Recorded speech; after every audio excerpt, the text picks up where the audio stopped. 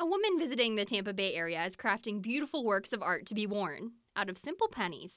Every piece of Make Sense jewelry created by Christina Bean serves a purpose, raising awareness for mental health and to provide donations for mental health charities.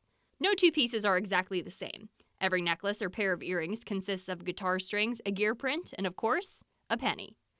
I think a penny is a metaphor for everything in life. We see luck, find a penny, pick it up, sharing, leave a penny, take a penny, communication, penny for your thoughts.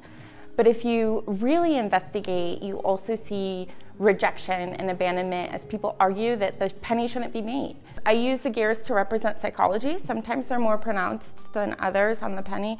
And as you get closer, you're able to see this image. So it represents the psychology, getting close, to understand, to love, to hear the story, and provide the support system for people.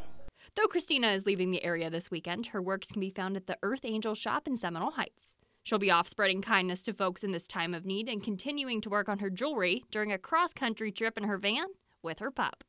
You can keep up with her adventures and check out her pieces on Instagram at Make Sense Jewelry. In Tampa, Daisy Ruth, 8 on your side.